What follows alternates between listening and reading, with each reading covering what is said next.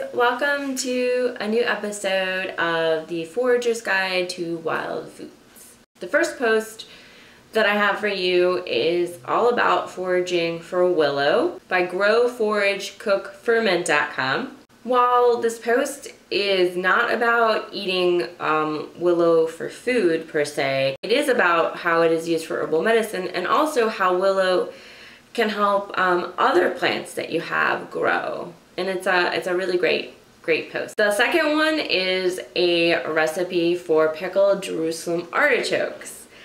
And Jerusalem artichokes are a tuber that is not an artichoke and also not from Jerusalem. I've never had them pickled, but I have had them sort of cooked like potatoes, and they were really good. So they were like creamy and buttery, but really light.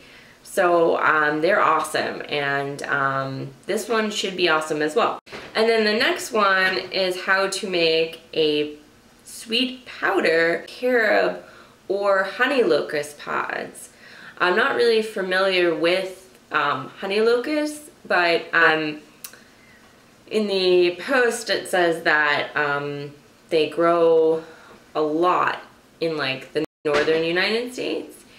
And basically you make this powder from the seed pods, not the seeds. You don't do anything with the seeds. Sort of a alternative to a sweetener. It's like a sweet powder. It's like a sweet powder. The Pixie Pocket has a great article about chickweed, and it's all about chickweed and all of its wonderful qualities. Chickweed is a very tiny plant that grows in your yard, and it's often overlooked, but it really is a wonderful food source, and also it has a lot of medicinal uses as well. So if you're not familiar with chickweed, check out this post by the Pixie Pocket. Imagine that you're walking in the woods and you come across a purple fern. Imagine that fern is an invitation to a special wild-crafted feast.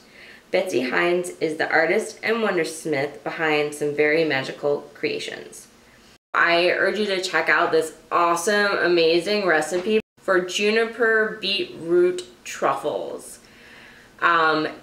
It is awesome. Check out our Patreon page. You can see the recipe. You can see other things she's done. She's got a video that explains what she's doing, and it's so cool. That's all I gotta say.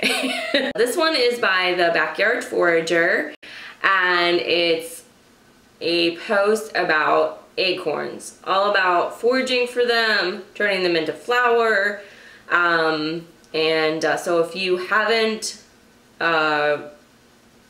so if you're interested in acorns and you haven't read anything about it, this is a really good post. Since it's winter, one may think that there's nothing you can forage, but there apparently is a lot.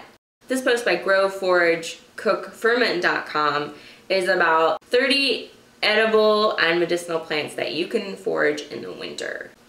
In this article, I learned that there's everything from conifer needles and juniper berries to acorns and rose hips, leaves like beerberry and roots like chicory, mushrooms and seaweed, and even lichens like old man's beard.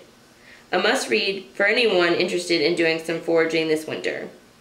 So that's it for this episode of Forager's Guide to Wild Foods, and I want to thank all of our awesome bloggers. And if you have a blog post that you would like to submit for to be on the next episode, let me know in the comments, and bye.